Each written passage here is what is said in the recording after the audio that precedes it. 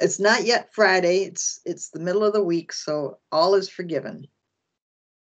Okay. So I click the record button.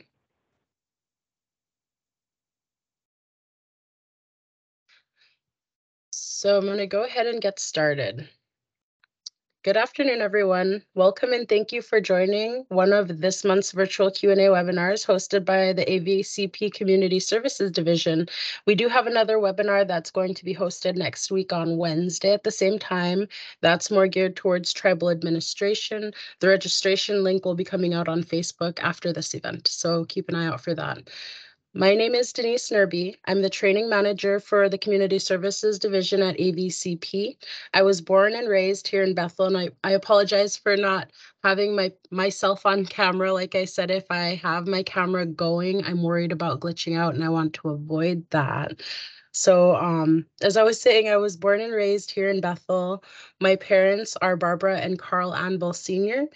I'm married with 3 children, 2 boys ages 13 and 11, and my daughter is 4. If you've joined any of our last 3 webinars, you may remember my housekeeping speech. Today's training is being recorded for future viewing and will be available on the AVCP YouTube channel. To start off, in the virtual environment, everyone is muted. So if you're joining over the phone, to unmute yourself, you'll press *6, and that will also remute you if you need to be remuted. There is a little microphone button at the top right-hand side of your screen that will also do the same function if you're joining online. And also, if you're joining online, there is an available chat feature that you could use to ask questions during the event. If you're not comfortable unmuting to speak up, we have staff that will pay attention to the chat to make sure that your questions are asked and hopefully answered. Also, if you're not comfortable having anything asked online, we do have AVCP staff that you could reach out to by phone at 907-543-8550, which is the Tribal Justice Department. Their email address is tribal-justice@avcp.org. So I feel like that was a lot of talking, but in today's session, we're going to learn about codes and ordinances from our presenter, Debra O'Gara, who is an assistant professor with the University of Alaska Fairbanks. I'm going to go ahead and turn the time over to you and mute myself, Debra, while I get your presentation on the screen. Okay. Great. Well, thank you, everybody. And if I'm seeing everybody's names on here, okay. I know a number of you, so it's really good to see you all. I have just in ways of introduction, I want to let folks know that, as Denise said, my name is Debra O'Gara. My Tlingit name is Dejux. I am a Teton Raven Frog. My ancestors are originally from Wrangell, and I'm calling in from Sikaquan, which is otherwise known as Petersburg, down in Southeast Alaska. And I'm going to be talking for probably only about 30, maybe 40 minutes at the very most, and then I'm going to hopefully you all will be taking notes and coming up with some questions afterwards about some of this topic. And I do apologize. I was trying to figure out how to edit this cover page for the PowerPoint. This is actually a PowerPoint that Rick Garcia and I did last year at when we were in Bethel. And so I've made a few changes, but essentially it's the same presentation. So without any further delay, we will get started. I see there's still a few people coming on, so that's great. So good. As Denise said, I've been asked to give a presentation about codes and ordinances, and primarily written codes, but I can't talk about laws, tribal laws, without also talking about some of our unwritten laws. So I'm going to be saying next Next slide. Whenever, because I think Denise has control over me here. Very good. Denise, you get an A for the day. All right. This sometimes will be a little bit, if for anybody who has been through some of the other presentations I have made, you'll know that I usually start off with where do our tribes and tribal governments get their authority or their sovereign powers to enact laws or pass laws. And really it comes from the members or citizens of the tribe. The citizens, we as citizens of our tribes are the really do have the power.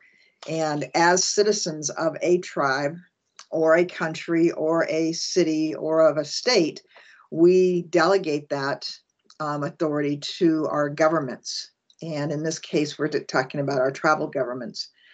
And so the sovereign powers that our tribal governments have come directly from us as members of that tribe. And we do that because we want we have empowered our governments to help provide primarily public safety and protection from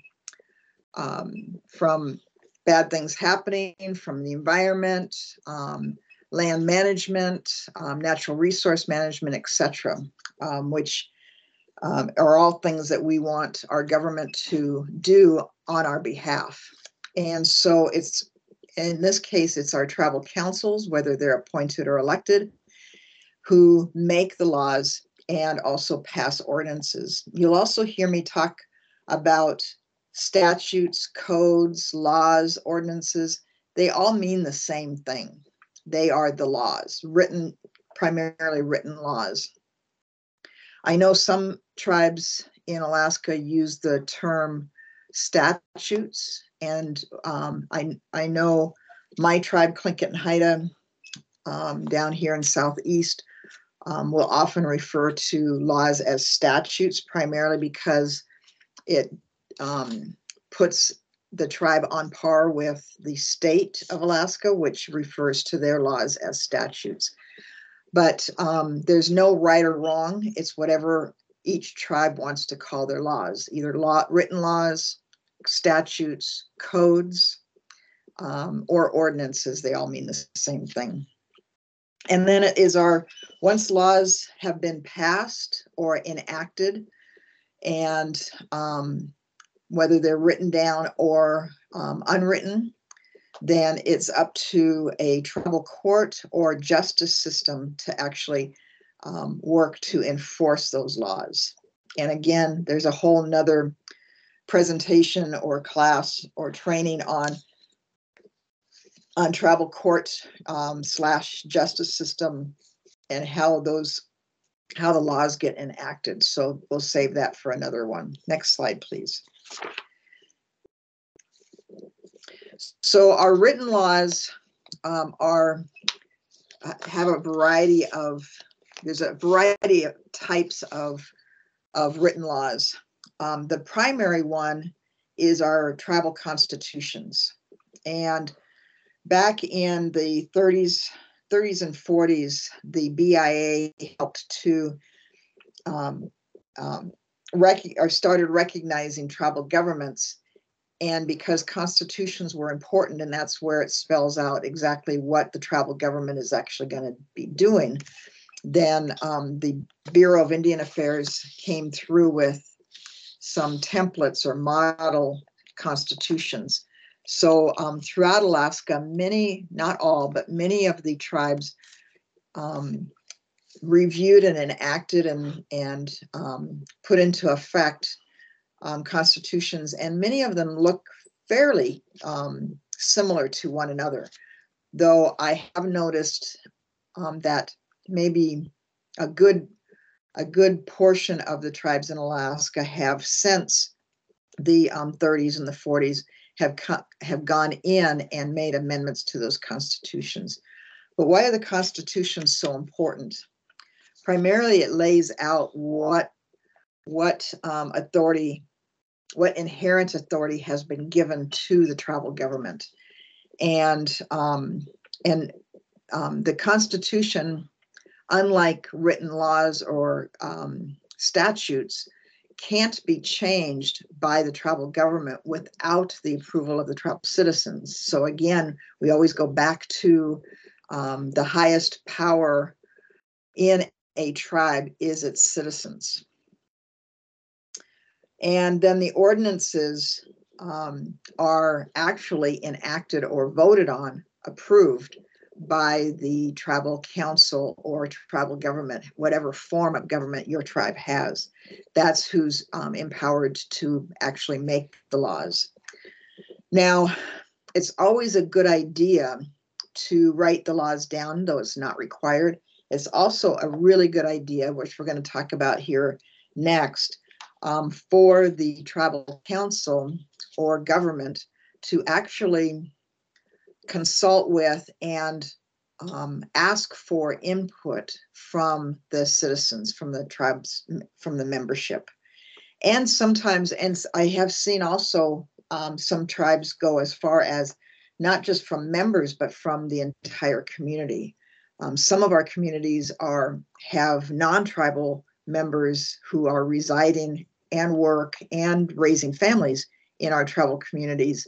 And a tribal government certainly is able to, and I've seen some go out of their way to make sure that everybody in the community has got an opportunity to be a part of the lawmaking process. Next slide.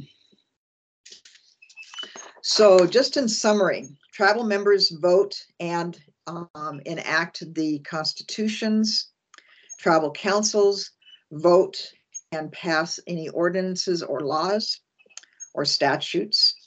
And the authority of the tribal council or tribal government, whatever form the tribal government takes, is comes from the membership, from its citizens. Next slide. So I've mentioned a couple times already that tribes all have traditional or unwritten laws, and there are still some tribes that have not written down those unwritten laws, though there's some who have, and it really is up to each tribe. There's no higher authority, state or federal, that's going to come in and tell a tribe that it has to put its laws into writing. And some of the tribes, not just in Alaska, but also down south tribes, sometimes will put in to their constitution or into their written laws a clause or a section that recognizes the existence of traditional unwritten laws, and that they not only exist, but they are the highest form of tribal law and should be looked at when looking at written laws. And actually, some go as far as saying that the unwritten laws have a higher authority than anything written.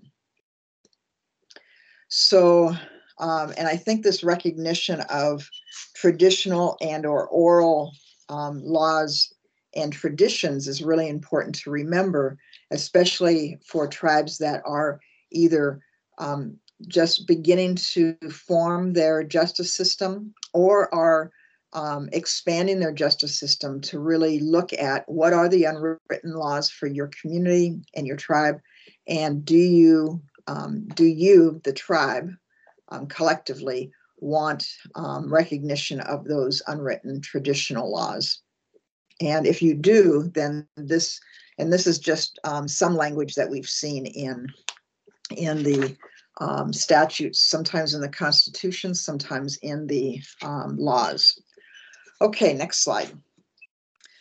So again, this presentation is about tribal statutes and written laws. So if we have oral laws and written statutes, I mean, oral and traditional laws, why do we need to write down our laws? So there's a couple of good best practices and good things to do. We live in a time now where we have a lot of interaction with folks from outside our communities. Some of our communities even are blended and have a mixture of native and non-native.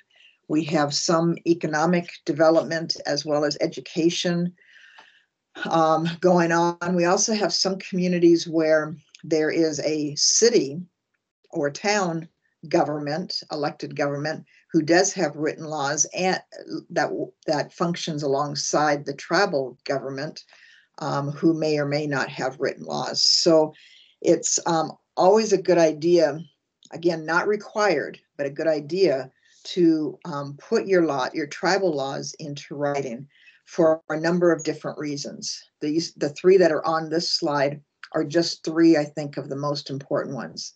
It helps to avoid any conflict, and it helps to make sure that everybody in the community who is going to be governed by these laws actually know what the rules are, what's legal, illegal, what, if for instance, for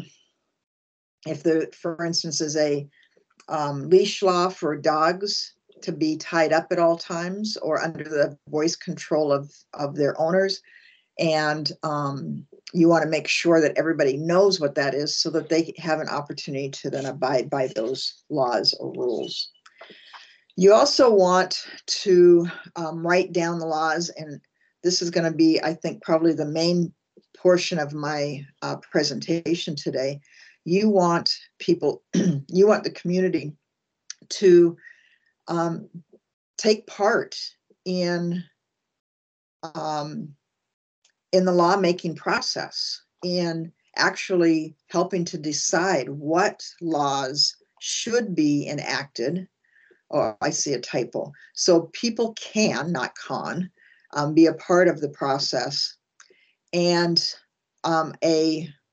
because you want the laws to actually reflect the priorities and the whole sense of priorities that the community as a whole believes in. And then I think the last thing that actually happens when you involve people in the lawmaking process is they have much more trust and respect for the justice system that's going to then enforce those laws. Now that doesn't become automatic. It's just one part of building the trust in your justice system. Next slide. Okay. Tribal court development, a code development. Because the authority to make and enforce tribal laws comes from its members, it is absolutely, and I've underlined this word, it's absolutely essential for the tribal government or council to look for ways to, and it could be multiple ways, to include and involve the community and its tribal members in the process of making those laws. And that can be done in a number of different ways. It can be done by having open council meetings where, flyers get posted up, or radio announcements inviting everybody to come to the council meetings because a new ordinance or a new law is going to be discussed, and making sure that the meetings are not only open and widely advertised so that folks know that's going on, but then structuring the meetings so that there's actual opportunity for tribal members to get up and ask questions, to make recommendations, to offer suggestions, and in some cases actually provide members with the opportunity to make edits to any written drafts that have been or are being circulated. And again, this helps to not only inform everybody of what the law, once it is passed, what its purpose is, and again, helps to instill a sense of ownership or trust and legitimacy to the whole lawmaking process. It also, and I'm not sure if I really have put this into writing, but it also helps give the tribal government / council an opportunity to hear from its members what are the priorities in the community. You know, the council, especially in our small communities, the council themselves are members of the community, but sometimes they're not. They're only exposed to maybe only a small number of people, and maybe if they're fishermen, then one of their priorities is going to be fishing, whereas there might be other priorities that are just as important that need to be considered.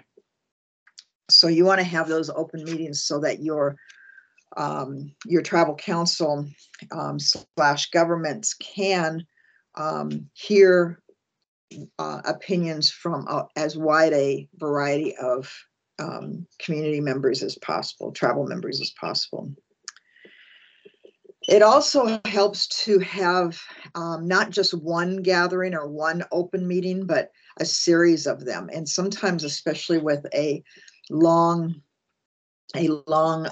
complicated or complex code or statute, it might be better to maybe have a series of open meetings that has a presentation. This is what the law would do. This is why, this is the purpose of the law.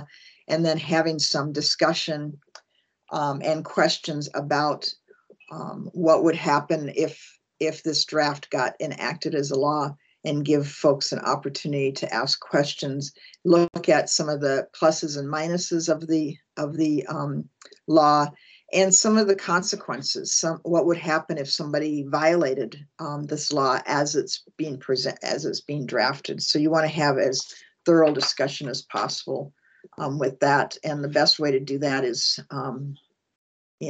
not just a 1 hour community meeting, but maybe a series of them, or a day-long retreat, or whatever is going to work. Next slide.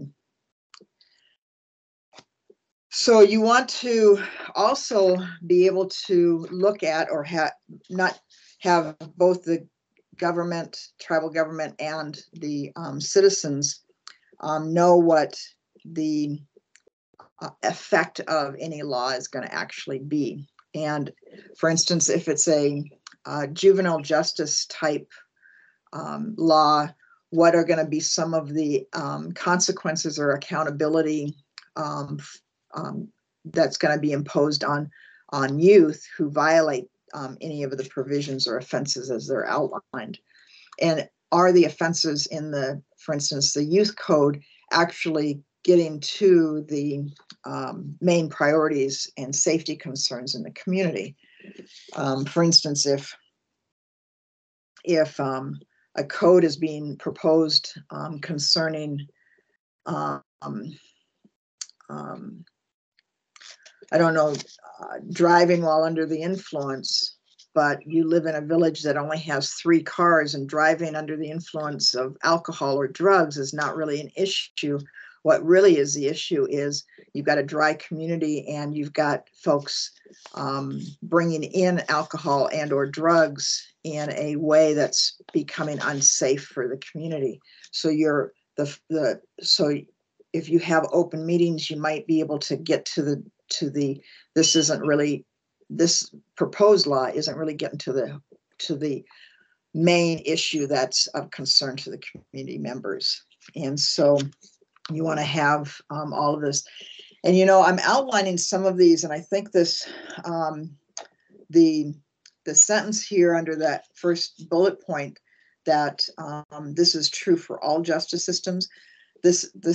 All of these suggestions that I'm making that are, I think, good practices for any government and any citizenry, whether it's tribal, state, municipality or even federal to follow, I argue that or believe that this same process should be followed anytime that laws are being looked at and added or amended in some way.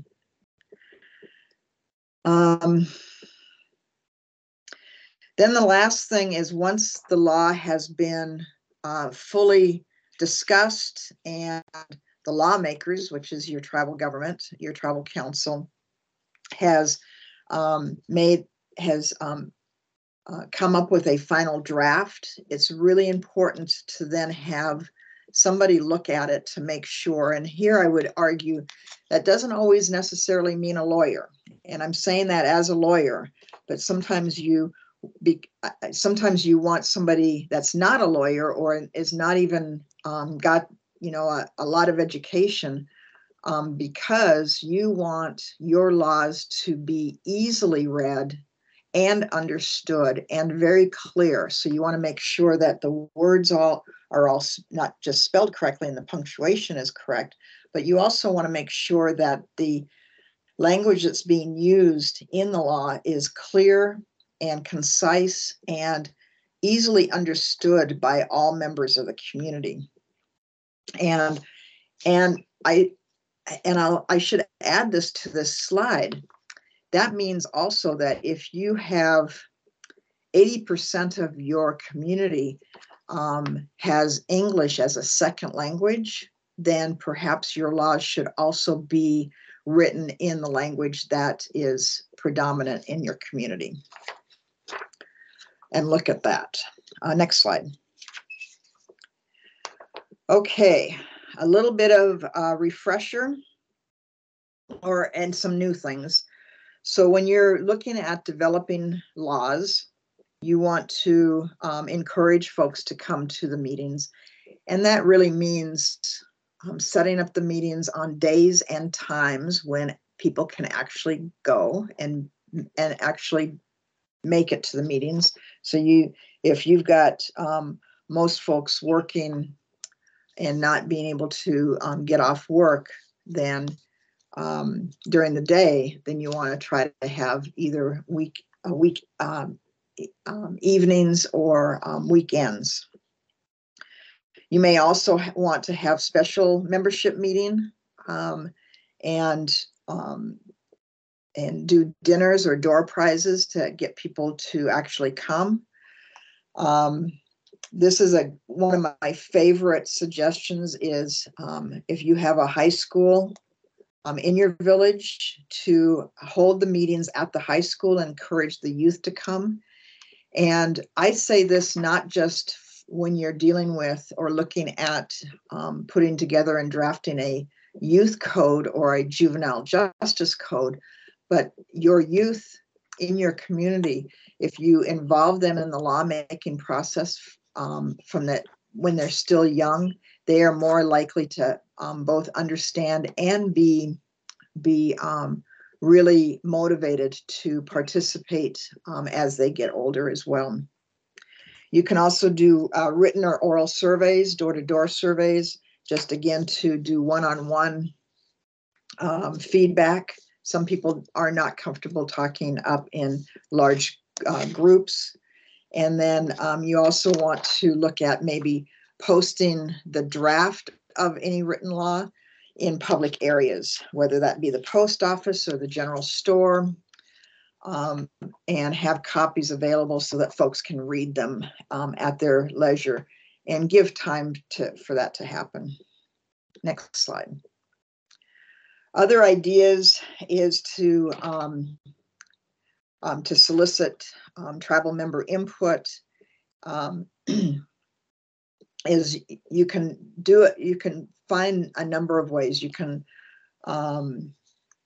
have have small groups formed where they're reading a new law together. Maybe involve the school and make it part of a curriculum for a civil or social studies class or something like that. So that, and then one of the assignments could be the students go home and talk to their parents about what this new law is. And there's a number of other types of resources that are available. Now, this might be a controversial statement, but I will never tell a tribe not to use outside consultants, because I think there's a number of when I say outside, I mean outside of Alaska consultants that are coming in and providing some really good, valuable information that all of our tribes can benefit from. But I want to caution tribes from relying solely on outside consultants who may not have a lot of experience or knowledge about Alaska tribes or specifically about your region. And so do take that into account and look for ways, once the consultant, if that's the route that you're going to do, has come in and given their advice, then find ways, like I've just one or all of the ways that I've just mentioned about how to involve your own community members to thoroughly review and be able to comment on the laws that you're drafting and hoping to enact. Next slide. Okay, other resources. You can go to, and we have 229 tribes in this state, and and we're all at different levels. All of our tribes are from no codes and laws at all to lots of codes on almost every subject and everything in between. So we have a lot of resources right here in this state, just looking at other tribes throughout the state. And I would encourage you to sometimes even go outside of your region if you are not finding any resources to use. And so most tribes will be very open or have already put their codes on their website. And you can go to their website or just call their court system or their tribal council and see if they can just send you copies of their statutes and laws. And most are happy to do that. These templates or examples from other tribes, or even other tribes, whether they be from Alaska or from the lower 48, are all very useful. But again, make sure that you don't just copy and paste somebody else's laws and make it your own without, again, a thorough review and discussion in your community. Involve the youth, and I say that not just for youth issues that affect youth, but all of them. TCC also has a number of laws and statutes that they have drafted for their member tribes, as has AVCP. So the Tribal Justice Department at AVCP has a lot as well. You can also go to Alaska Legal Services and or NARF, Native American Rights Foundation, and other national organizations. And I'll just say one thing that's not on this list is Tribal Law and Policy Institute, TLPI, and they have an excellent website. If you just go to TLPI, and I'll edit this slide to include them next time I give this talk. Next slide, please.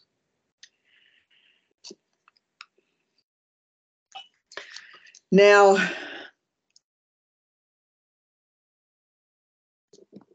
let's see, Denise, do you got next slide? Did it not change? Are we on why are tribes wanting to hear cases? We are, but not on the screen yet. Ew, there's a little bit of a lag, I think. Yeah, that's okay. I'll just keep talking. So now let's say that you have, and it still hasn't changed. So let's say that your tribe has passed a law. Oops. Now the slides are gone. So I stopped sharing quickly to try to reshare. Oh, okay. Let me know if you could see that. There it is. Good job. Good problem solving there, Denise. Okay, now that you have enacted laws, you want to, and actually I would say even before you do a final enactment, even before you have the tribal council actually pass the laws, you want to look at the purpose for laws and what it is that you want to accomplish on there. And that also helps you set priorities. And you also want to look at your justice system or your tribal court system and make sure that your court is set up to actually enforce or enact the implement the laws that you're getting ready to pass. If it hasn't, because the laws that you pass as a tribe and your court system need to be able to work hand in hand. And so, for instance, you don't want to pass a law, and I'll just off the top of my head, you don't want to pass a law that, say, a domestic violence statute for that's going to help with issuing protection orders and or holding perpetrators accountable for domestic violence offenses.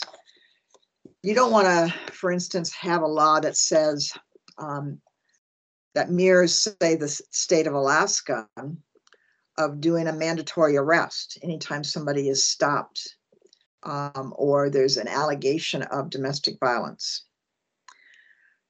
unless you already have some kind of jail facility and or a court that can respond almost immediately. So, and again, that's just an example. I'm not trying to discourage tribes from doing that. I'm just saying that you want to make sure that whatever you are writing into your laws, you have the capacity to do it, or you have the capacity to contract with either a neighboring tribe or one of your tribal organizations like AVCP or TCC or some other tribal organization, or the state of Alaska.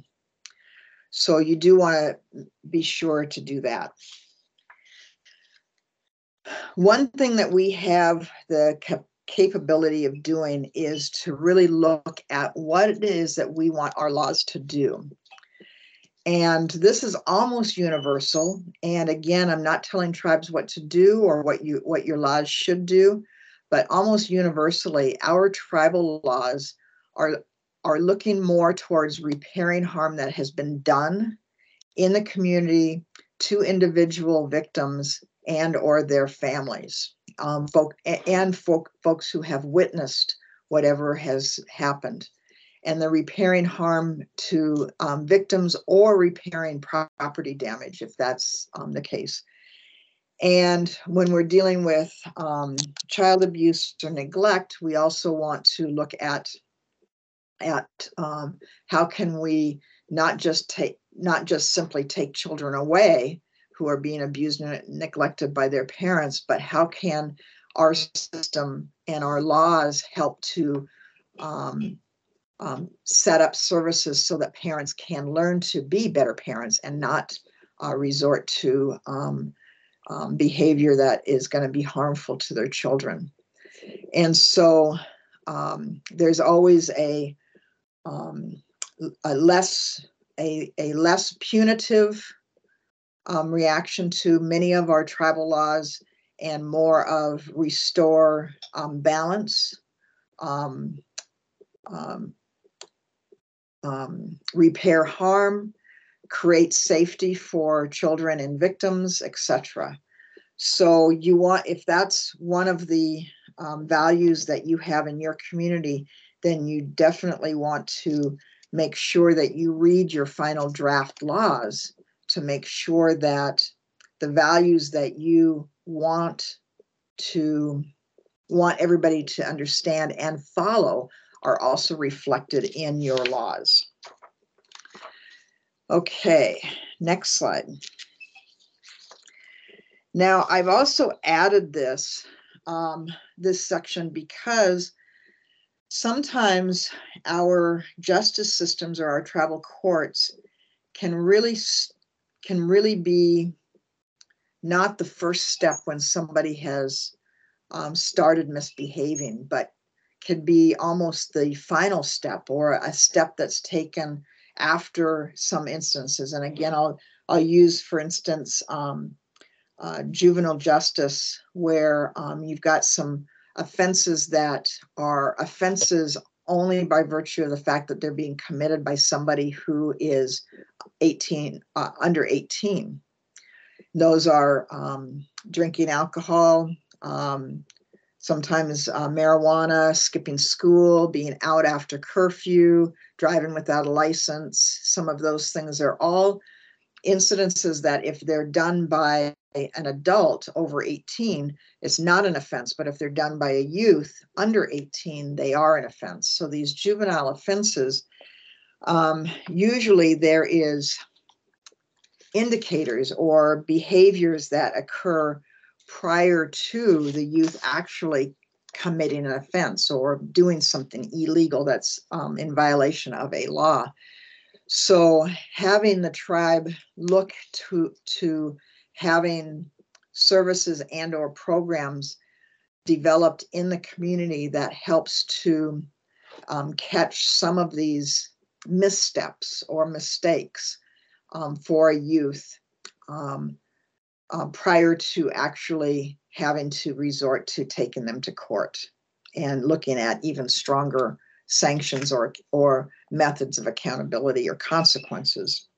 And you'll notice I'm purposefully avoiding the word punishment or sentencing or jail.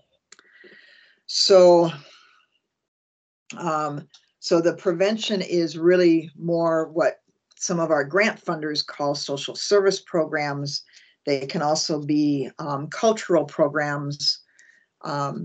Even one tribe that I was doing a training for a few weeks ago, we were talking about how to about the summer fish camps that are popping up all over the place over the last 25 years, and looking at ways of maybe replicating the idea of fish camp throughout the year, not just in the summer and not just for 1 or 2 weeks, but having activities that can help teach children at youth different expectations in the community and ways of behaving.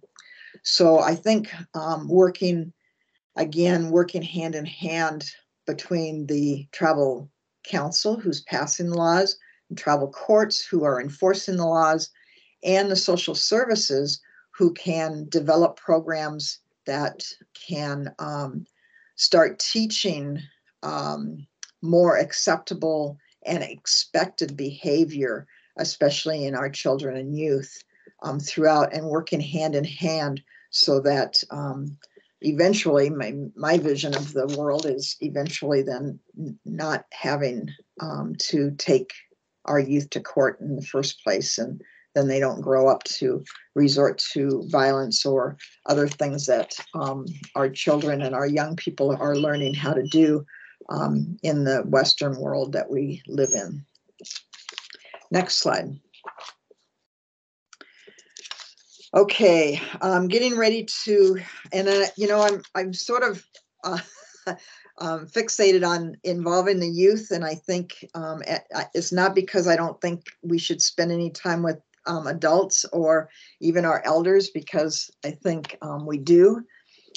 I also do believe that we start teaching our youth, and our youth really helps to show the way, and they are our future leaders, and can bring these ideas home as well.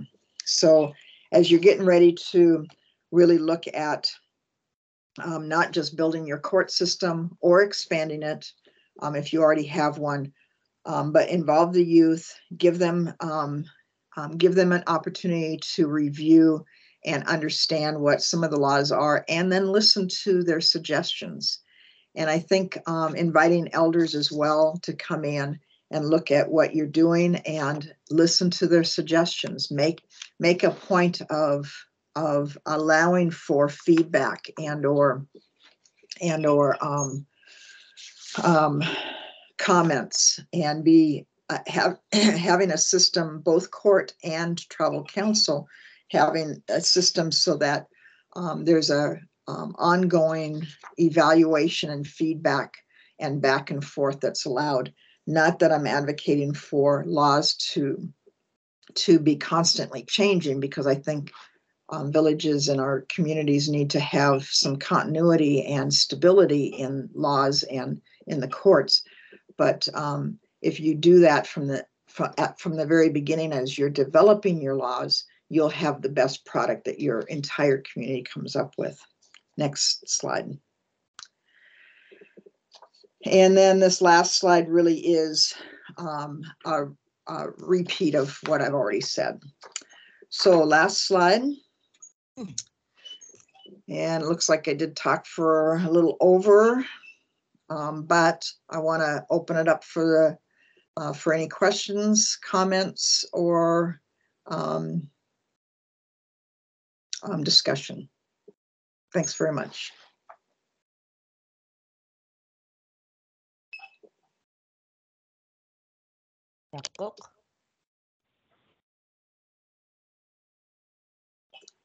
Good afternoon. Good afternoon. Hello. I hear Daisy May. You could go ahead, Daisy May. Thank you. Thank you very much for that awesome presentation.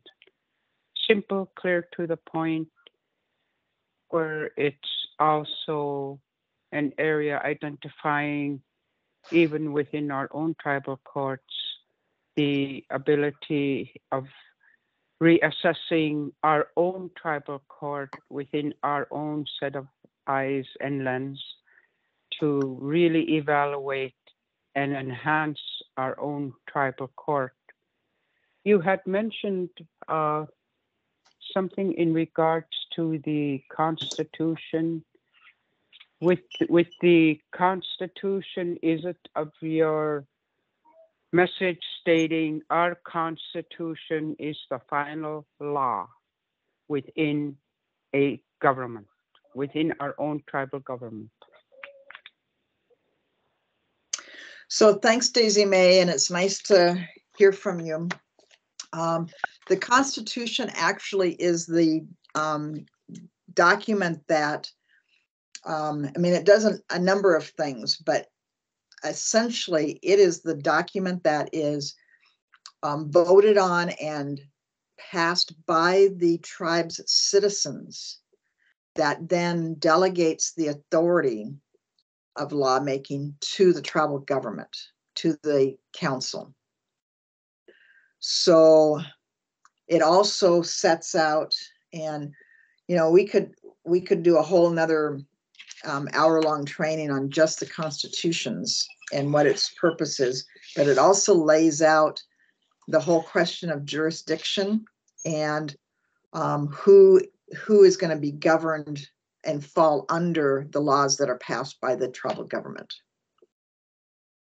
So it's not, so if you don't have a constitution, then, which is not the case for any of our tribes in Alaska, all of our tribes in Alaska have constitutions. So this is really it could be confused because we all have one. We all have a constitution. But if, for instance, you don't have a constitution, then your tribal government or your council doesn't have the authority to make laws for its citizens. Does that make sense?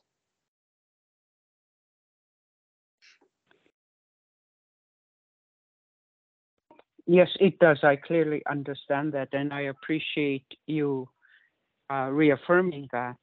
So in closing, it also specifies, following the trend of the movement of our villages, we have encountered such issues as within a conflict between state of Alaska laws versus the tribal court laws pertaining to abandonment of an individual that is not a tribal member, that is sitting or living in a community that is contributing to some substance or other issues within the community, So what I'm hearing you state is the word, has there been an abandonment code developed? And if so, I would like to see that document.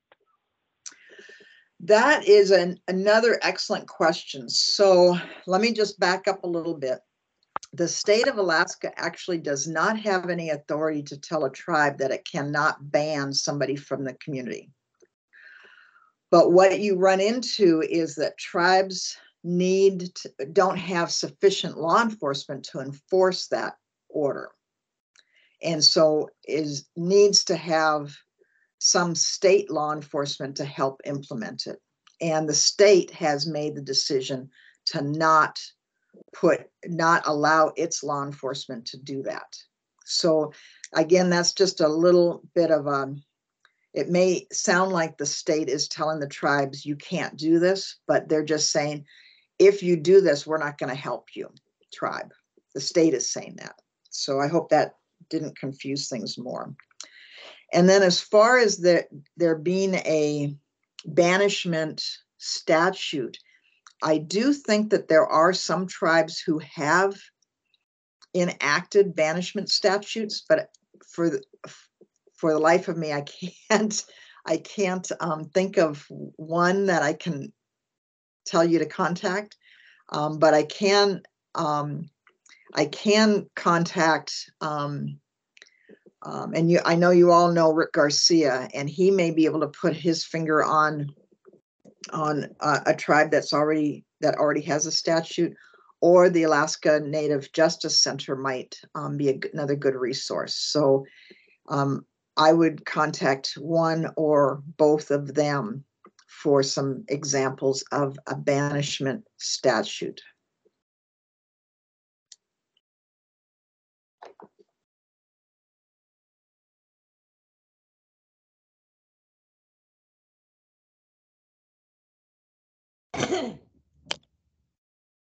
Are there any other questions for Debra?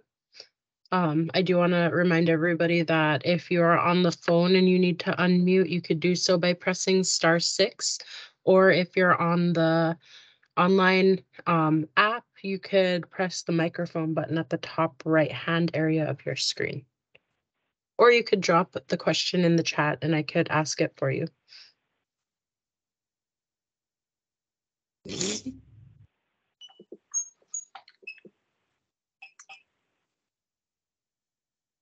Ubai in the chat did say that she thinks it's Kong that has a banishment statute. And I know Darlene Daniel is in the group, and if she wants to speak up, she can. I think Kong does have one. Darlene, is that correct? Yeah, I think we have one in our in one of our tribal court constitutions or code. Constitution. Whatever they say.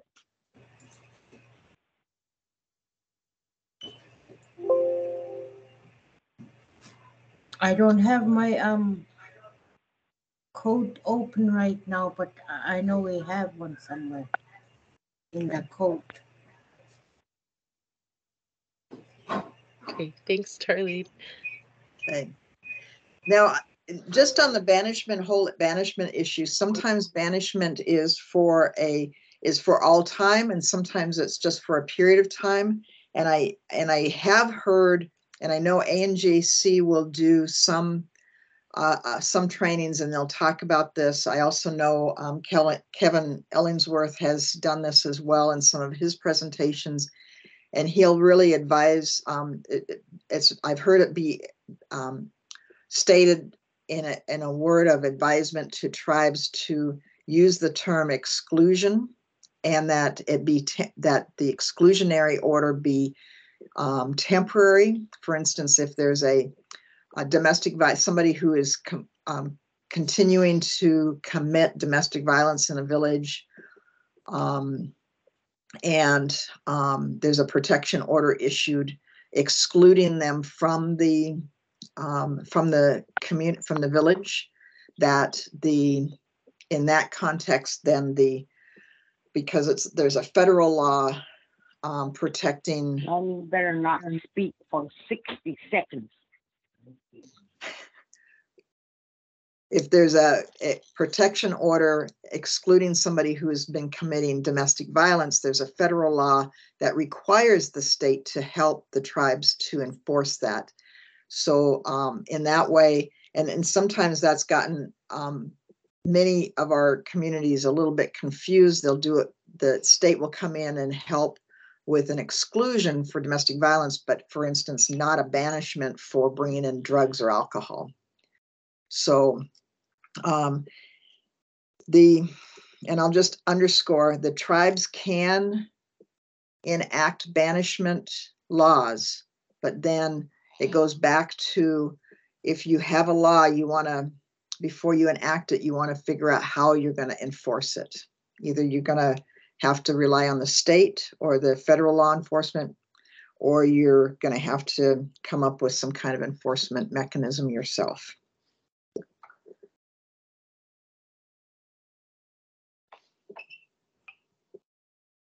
Any other questions?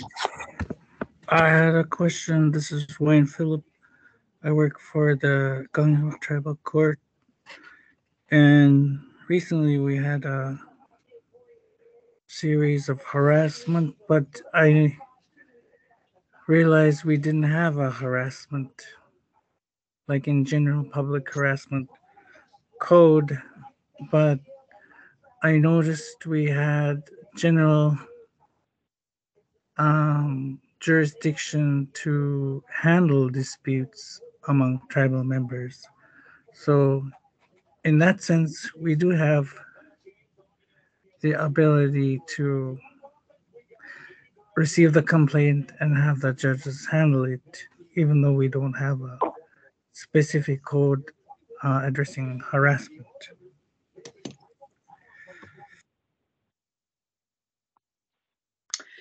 Yeah, that's a good question. So your question, it sounds like your question is it okay if you don't have a specific written code about harassment? Are you able to present some kind of harassment violation inside your court anyway? And sometimes you do, if you have some knowledge and or experience with your unwritten laws. And this is a perfect example of where your tribe's unwritten and traditional laws can really come in handy. And I'll just use an example of something that I did when I was the judge down at Tlingit and Haida. There was not a guardianship for statute or law for a long time in the Tlingit and Haida written laws, but I did know and acted on the fact that having relatives, especially aunties, uncles, grandparents, or close clan relatives step up to take care of children and or other vulnerable adults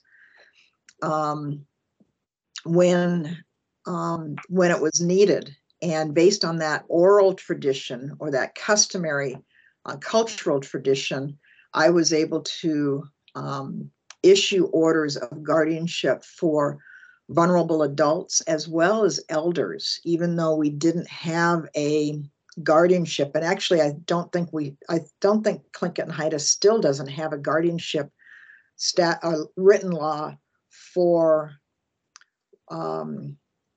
vulnerable adults or elders.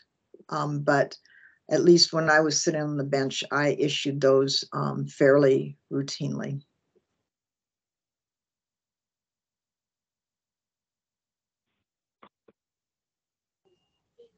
I think that addressed the issue we were having, because any tribal member can come in and state the facts. Let's say they were harassed at this location on this date at time over this reason, and then based on their complaint, we can go ahead and address the two parties involved and try to get to the bottom of it. Right. Right, exactly. And I'll just remind folks, though, I also believe even when you have the ability to do that, at the next time that your government convenes or you are looking at expanding your written laws, it's something to bring up at a community meeting or to your tribal council, that it might be good practice to put, this issue has been coming up. It hasn't, this is how we've dealt with it. It'd be much better if we had a written law about it. And then it's up to the tribal government whether they're going to do that or not. Hello, can you guys hear me? Yes. Oh, hi. Here in the village of Marshall, there was a law to legalize alcohol, and a lot of people have been complaining.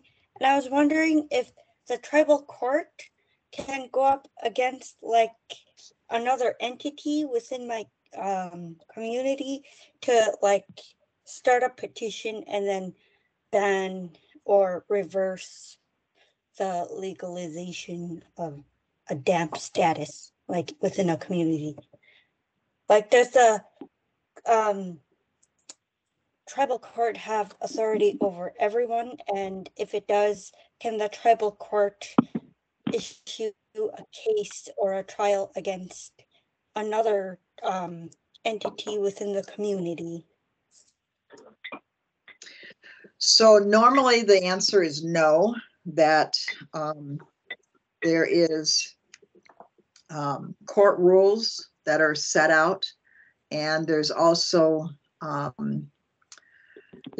just the common practice that courts, whether they're tribal or state or city courts, can only deal with issues that are brought to them by certain people. And often the Constitution and or the court rules, that is a separate code, outlines who those folks are that can bring things to the court, who can bring disputes to the court. So the court on its own can't do that. But if you have a tribal member come in and challenge a tribal ordinance or statute and say this is unconstitutional, or this is not written clearly or is too vague, then that is allowed.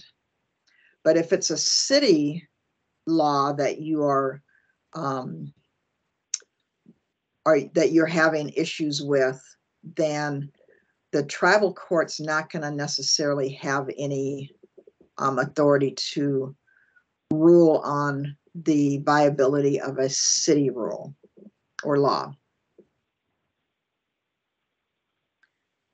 And without knowing all of the details about it, that's probably the best I could do. Hello? Okay. Oh, thank you. Can you hear me? Yes. This is Angela. Under the tribal court, the law, and you're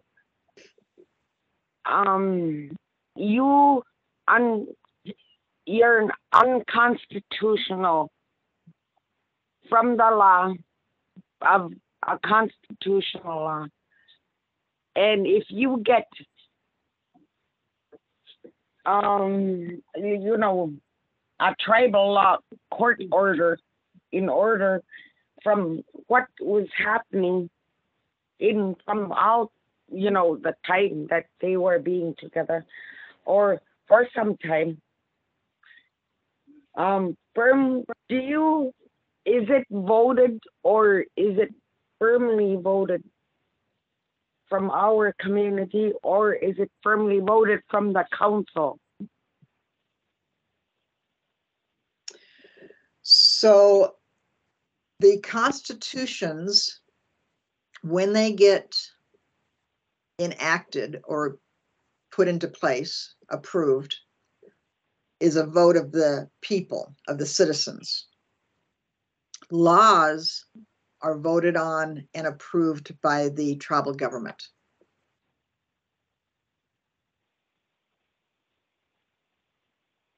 Does that answer your question?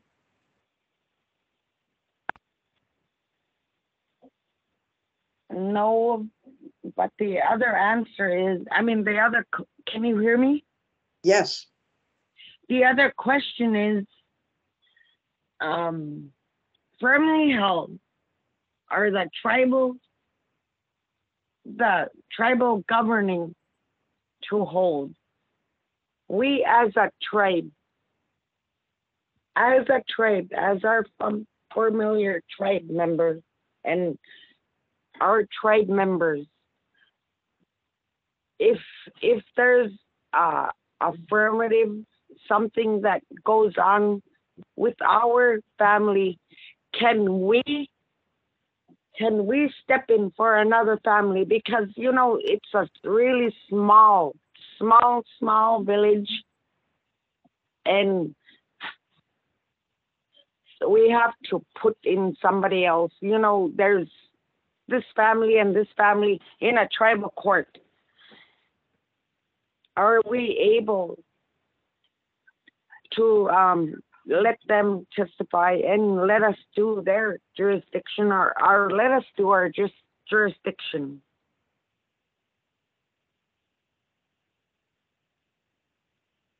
So are you asking if there's a family that's wanting to resolve an issue in court and the court is staffed by members of that same family? Can somebody else come in and hear that case? Is that what you're asking? Okay. Yes.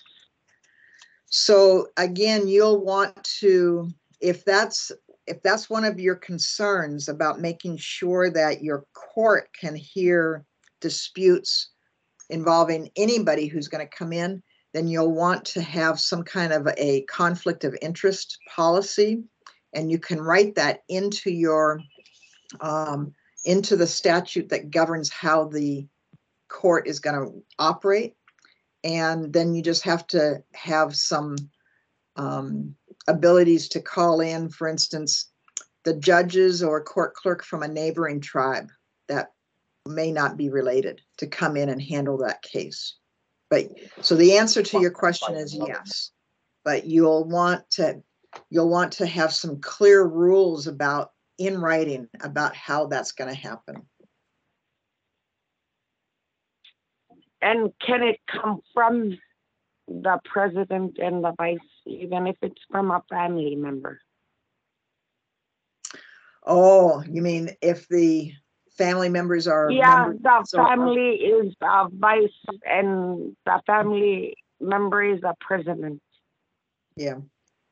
Well, again, you'll want to follow whatever conflict of interest rules you have in your government.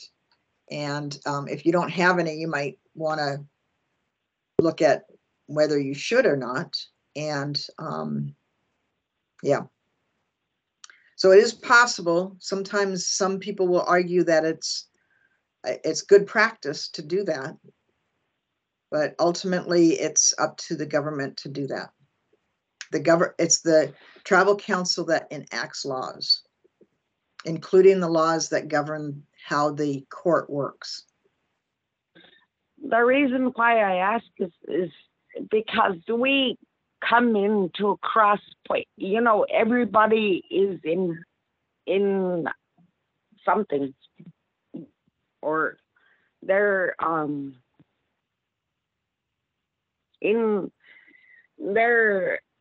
related in some way or something, and it cross points to there, and that's a really hard decision that we have to make. Mm-hmm. Right. And the villages are really small, right. And there's a lot of people that the kids, they don't learn from their families, because I'm gonna tell my point. my point is, do not let your families be related to your families from here or over there, because we're related somehow. Right.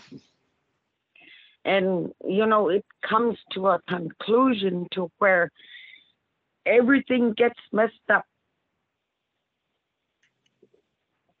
And we don't want that. Right. And I just want everybody to understand that just talk to your kids. That's always good advice. Good point. Yep. Absolutely.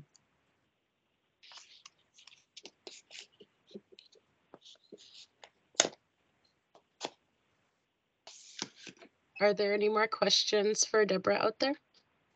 Hello. I have an elder council here that wants to ask a question. It's coming from Tulip Shack again. Okay. Andrew Tulip. Our Constitution was written and approved by Department of Interior in late or early 1940s, and our traditional councils at that time, they have written ordinance and unwritten. Mm-hmm. And we have on file that we have tribal ordinance that are under CFR and within the state statutes. Mm-hmm. They're being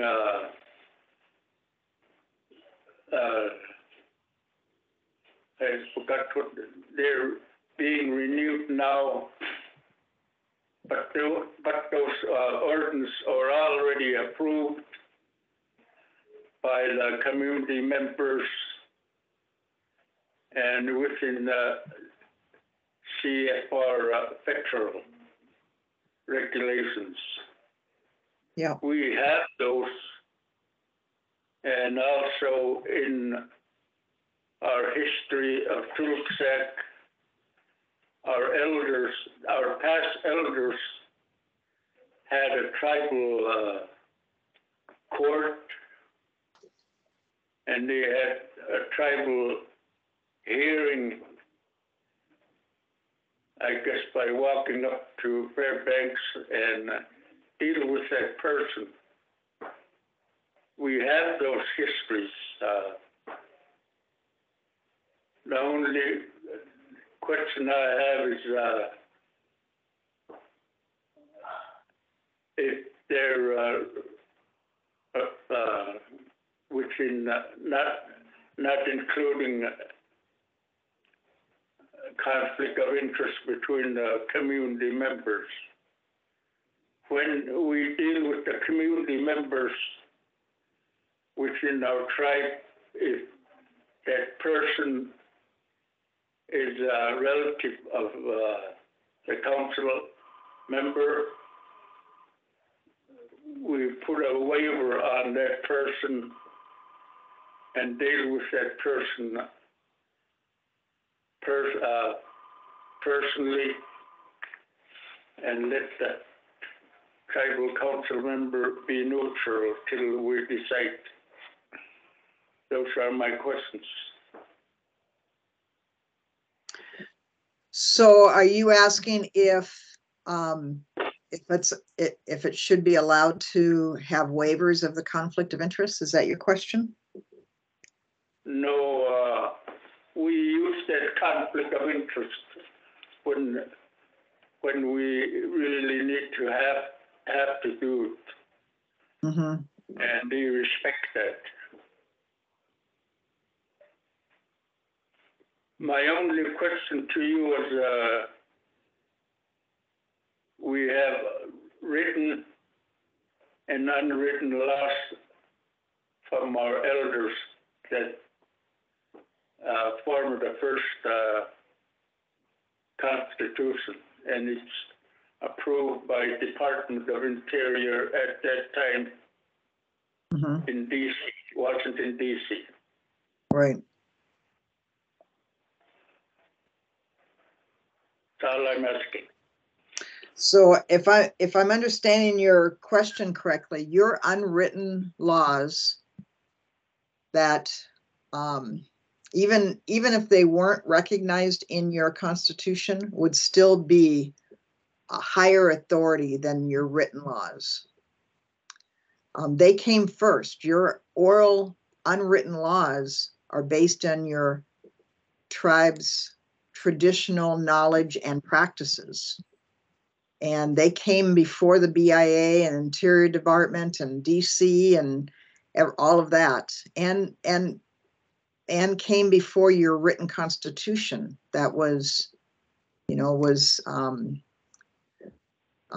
given to you in a template form, and your council looked at it and reviewed it and passed it, but your traditional laws came first. And unless your Constitution, which I've never seen, it's not unheard of, but I've not seen this happen. But unless your Constitution says written laws are no longer valid, which again, I've not ever seen that happen, then your unwritten laws are still valid.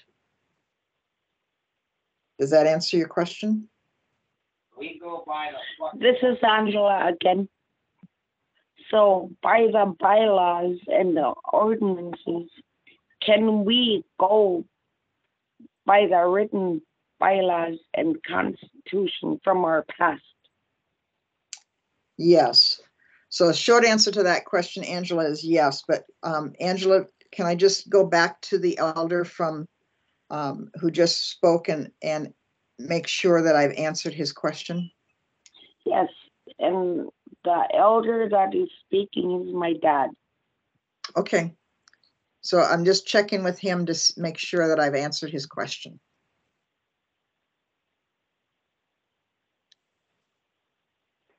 Andrew again. You answered my question. The only question I had was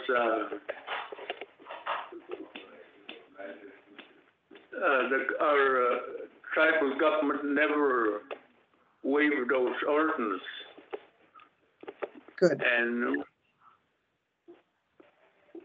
currently, right now, EVCP is updating our ordinance that were passed, and we have to talk to the community members or mail them out to each household for the record. Right. Good. And Angela, did I? Oh, sorry.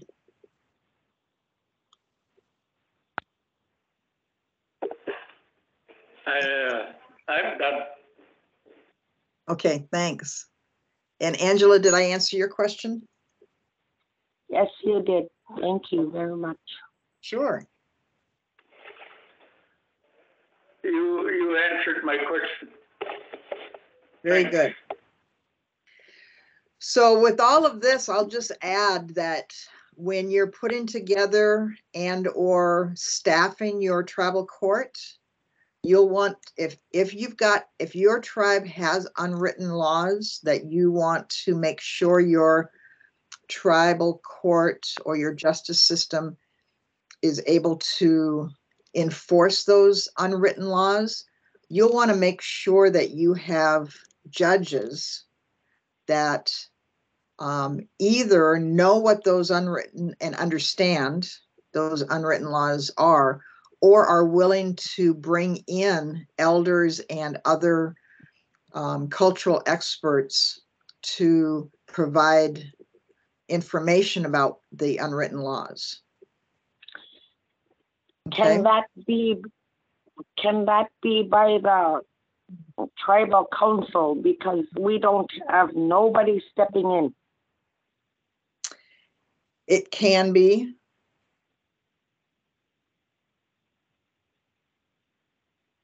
Your tribal council can step in and be the tribal court judges, if that's what you're asking. Yeah, that's what I'm asking, because, you know, we've been trying to get people to come in for a tribal court and nobody's stepping in. And then AVCP says that the former governed body can be a tribal court. Is that right? That is correct. Your tribal government can sit as the judges, either the full council, or the council can designate 1 or 2 or 3 council members to act as the judges for the court. That is correct. We've been doing that. We've been doing that for numerous years right now. And how can we do something what can we do if something continuously happens, you know, to one individual, and we're trying really hard to get that member that is not a membership out of our tribe? Mm-hmm.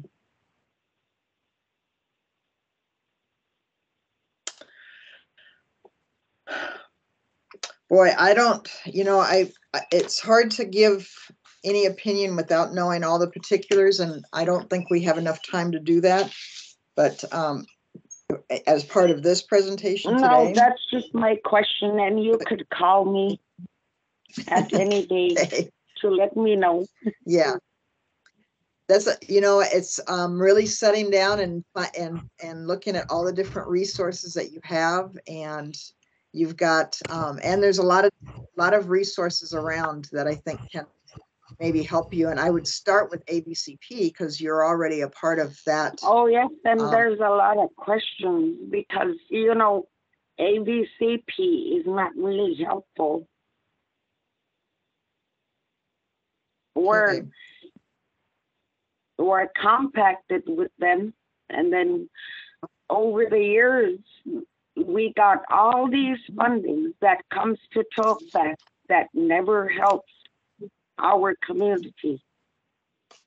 Okay. Well, that's where I would start, is with that, because you're in that region, but you also have the ability to reach out to other tribal organizations, such as the Alaska Native Justice Center, the Alaska Native Women's Resource Center, Alaska Legal Services, even NARF. Even BBB. Might have some resources for you, or other tribes. You can contact other tribes that are in the area that may have similar situations. Yes, I've been having concerns about this because our tribe has been left behind for so many years. Hi, Angela. This is Denise. I'm with AVCP. I can have the Tribal Justice Department reach out to you after this event. I think this is a conversation that needs to be had directly with the with the department. So I'm going to take your name and your number, and we'll have them reach out to you. Yes, Angela Alexi, 545-3136. Okay, thank you. I'll have them reach out to you. I know some staff are online, so somebody will be reaching out to you. Okay, thank you. No problem. Great. Hello. Hi, Francine. Hello. Hi. Hi. I was wondering if a tribal court can take a petition and enact a type of law from a petition from the community, and if it would be possible to write a new code based off of the petition from the community. In tribal court? Yes. So the short answer to that is no. So Francine, what what the tribal court does not do is write laws. The tribal court enforces laws that are already written, and it's the tribal government or council that enacts and passes the laws, and then the court enforces or implements those laws. Oh, I So see now. yeah, so if there is somebody in the community that wants to change a law or even create a new law, then the petition or the request needs to be filed with the tribal government. Okay. Okay.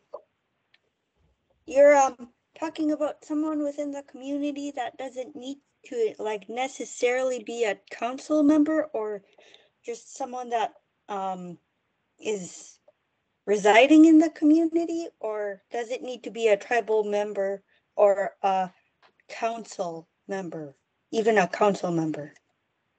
You know, that's a good question, but I'll tell you, I mean, you can look and see, I think unless there's a strict rule that the tribal government has put into place, normally anybody can bring a request. It's up to the tribal government to what they do with that request, but yeah, they might have a process that they're going to follow, and so you'd have to check with your tribal government to see what the process is. Okay, and then sorry, and then after the petition has been requested and it's been filled out to the brim, like no space left for names to, you know, whatever, the tribal court writes a law and then passes it on for voting. Like you vote for a new law to be implemented by the community, or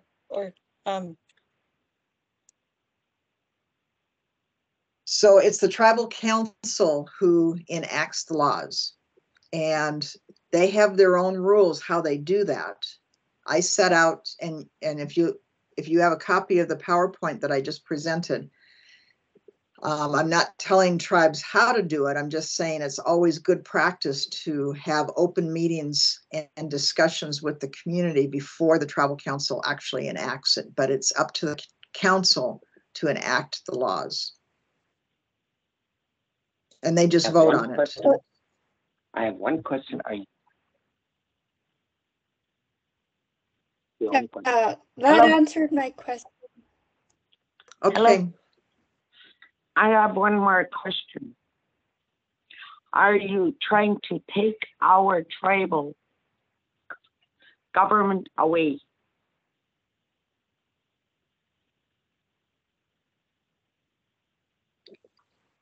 I don't understand the question.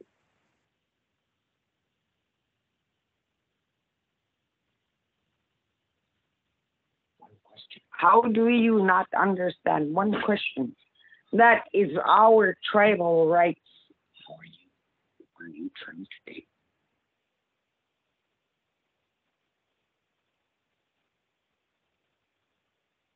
So if I'm understanding the question, you're asking, am I taking away your tribal council's rights? No, I've never said that.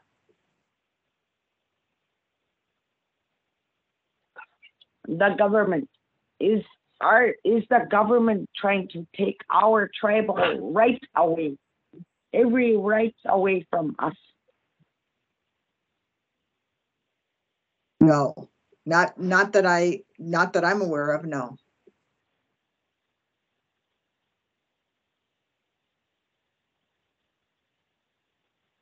I apologize, Deborah. I'm going to redact that last part of this, and we could go ahead and move on. I think we have one more question. There's a gentleman that was trying to get recognized, and I didn't catch his name.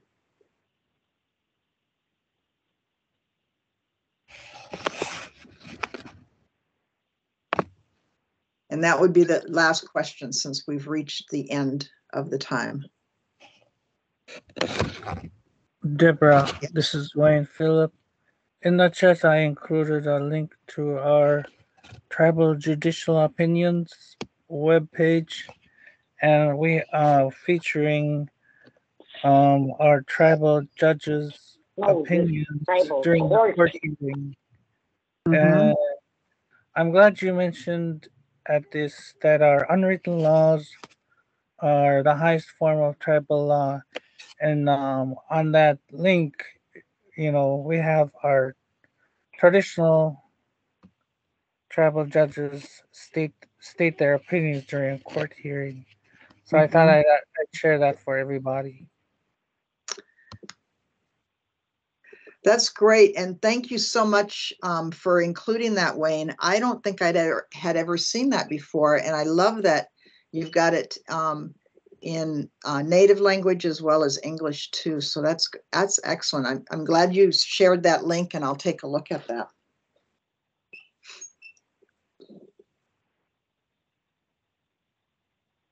So I think that's the end. Thank you, Deborah, for your presentation and for answering all the questions. I was really happy with everything. So yeah, we're definitely going to invite you back. So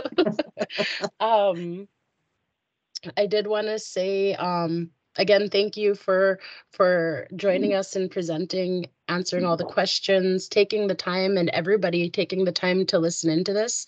The Community Services Division is planning on hosting at least one virtual event every month. There are some months when there will be 2, but there are also going to be one large in-person event every month. Right now, we have our August for the Children, a tribal court focus training in person in Bethel. That'll be August 8, 9, and 10.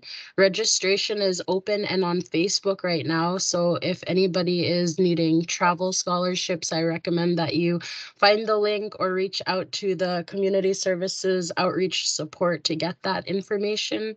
Again, this video will be posted on the AVCP YouTube channel for future viewing. And we are done for today. Thank you so much. Thank you. And I really enjoy it. And just for folks to know, I'll be in Bethel in August for that children's conference. Well, I forgot what you called it, Denise, but I'll be there.